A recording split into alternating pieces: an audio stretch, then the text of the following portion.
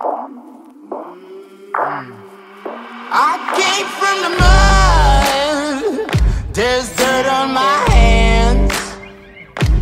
Strong like a tree, there's roots where I stand. Oh, I've been running from the law. Hope they won't shoot me down soon.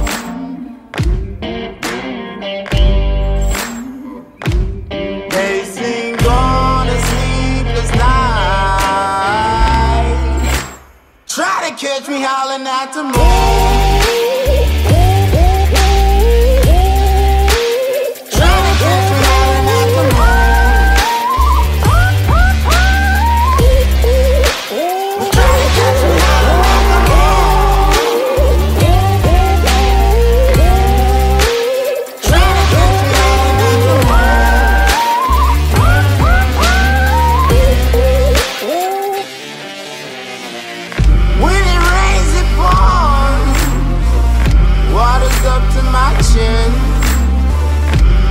Won't stop fighting to the very end.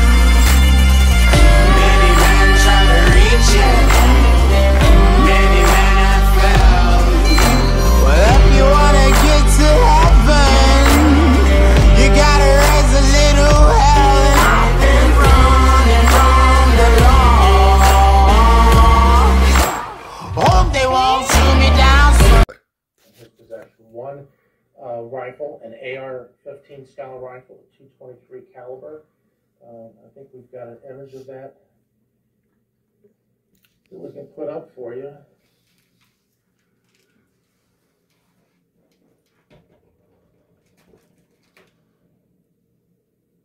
I got a saying, the child the village doesn't feed is the same child that'll come back and burn the village down.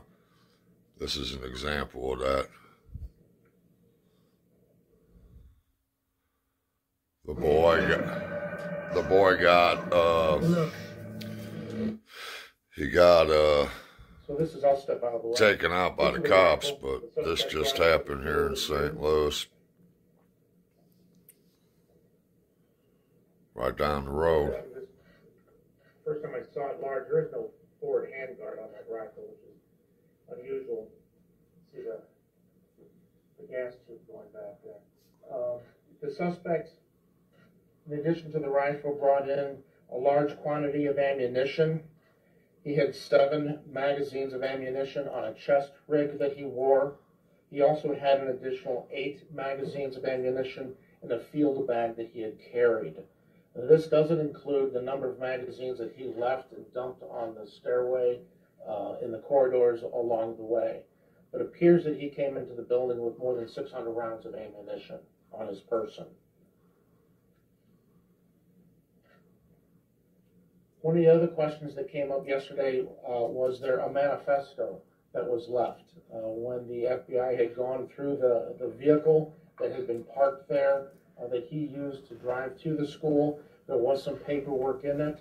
The detectives had gone through much of it last evening. There was a document that he had created, handwritten, and then there he spoke about his desire to engage in this incident, to conduct this school shooting. I'll read one portion from that notebook in which he had written. He wrote, quote, "I don't have any friends. I don't have any family. I've never had a girlfriend. I've never had a social life. I've been an isolated loner my entire life. This was the perfect storm for a mass shooter." End quote. So in reading this, we could see, some of what's going on inside his mind. He feels isolated. He feels alone, quite possibly angry and resentful of others who have. Well, he's not. He's a broken-hearted kid. And so he had to be shut down. He killed 2 people, but critical importance of all of us being this is a child that at work, at school, or in our neighborhood. Because when we're more engaged with one another, had mental health issues, and person is going through, now 3 kids are dead. To try and seek help for them, and this kid had access to somebody that could get some At this time, guns. That gun looks, I wouldn't be wanting to use it. It looks like it's been overly used. But he's got access as a juvenile to be able to get that kind of weaponry and that much ammo and clips. And to honor the victims of yesterday's tragedy, they shared a wide range of emotions: frustration, anger, grief. this young man Others felt impassioned to do more for was their hurting community. and needed But even for those some who didn't mental feel the need health. to stand up and speak, He and know that tragic incidents like this said he didn't have a mom or a dad. And children, our teachers. it's like I always say, the child the village Let me does be not absolutely feed clear. will be the Regardless child to of come gun back and violence burn that down the continues village. to claim the lives of our children and families We've in lost their over, communities is a well, national we've had crisis. over 120 It's a public children health shot crisis this that year in requires St. federal Louis. action. But at the local level, we want our community members to know that they are not alone. If you're experiencing trauma or other mental health concerns or just need This someone is to why talk we to gotta about quit this, scarring you our can for children free by calling We gotta take DHR's care of our 24/7 children. 365 helpline and Youth Connection helpline. You can dial 988, or you can call, if you're a young person and want to talk to someone, you can call 314-819-8802. They sent Or you can text Be Heard. tactical in, and BHEAR, or no, they didn't send tactical in. They had they were taking a police officer that was killed in the line of duty. They were in the funeral procession for that whenever this kicked off, and they were right there in the funeral procession for a fallen St. Louis police officer. Woke up this morning wondering if it's safe to send their children back to school in St. Louis. My son. It's not safe for our children to walk down the fucking street in St. Louis. To call me from upstairs instead of coming downstairs. That's what kids do nowadays. Everybody's spraying bullets Because he needed to talk.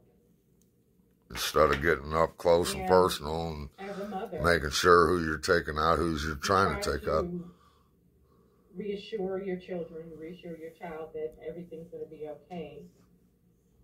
And I honestly felt like the safest place and the best place for him today was to go back to school, to be with It's safer than on the bricks. There's teachers that care about him and the staff that care about him. But unfortunately, mass shootings have happened in almost every corner of our country. Suburban schools in Columbine and Parkland. Why? A rural community in Uvalde.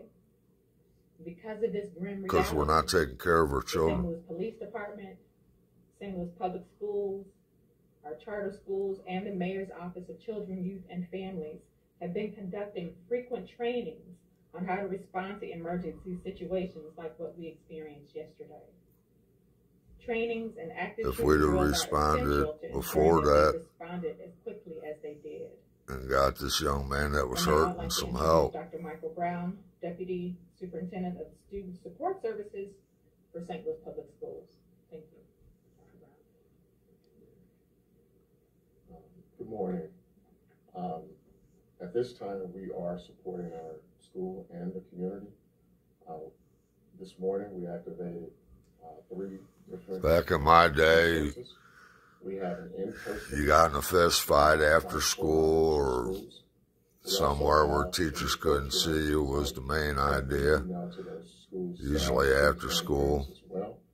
And we also Or you got in a fight resources that we have and it was over with. And go to SLPS. see, nowadays too, children that get bullied, That will direct you to many of our resources. they can't escape from it. Back in my day, if you were getting bullied, you went home at night. This time, Now with social media and everything else, they get tormented 24/7. collaborating with our community partners as well as And it doesn't matter which kid. Back in my day, whoever started it got suspended. Now they suspend both. next steps, long-term plan, And they don't let the kids defend themselves anymore neither. and families as well. Good morning. It's In no regarding the different training, than the officers received the, at public school, they got rid of the goons in hockey, the enforcers. And I was reading an article in the doctor's office that said that concussions have gone up greatly since they cracked down on the enforcers. There's actually more serious concussions. You know, you got a guy like Tony Twist, you got an enforcer, Plager Brothers. Back in the day, you know somebody gonna come in and notch your head up for cross-checking a good player, you're gonna think about messing with them. But when you don't got that enforcer there knotting those heads up, keeping people thinking right, you actually got more problems. Officers were aware of what happened, understood the magnitude of what It's an all-around tragedy, though. Very lost young man, obviously mental health issues. Now there's 2 kids dead, plus him, 3 children dead. I'm sorry, high school, that's children to me. Young adults.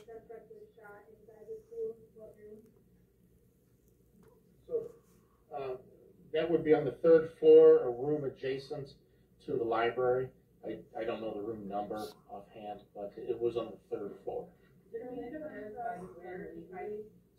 confirm for us the gun show where he tried to buy this gun, and then the private dealer, what do you know about that? Who was that? Will there be any kind of recourse for that sale? Sure, so we're not going to talk a lot about those particular types of items because there's an ongoing investigation. We're partnering, of course, with the ATF, looking into those matters. But there is an ongoing They're bringing ATF and try to figure out where that boy got that kind of weaponry. I can almost guarantee you where he got it. It's going to take a little bit of time. What are your thoughts, though, on the practice of sales finance from the private dealer? And he got somebody right now pretty pissed off at him for getting into their shit. It's just really, really sad. Really sad.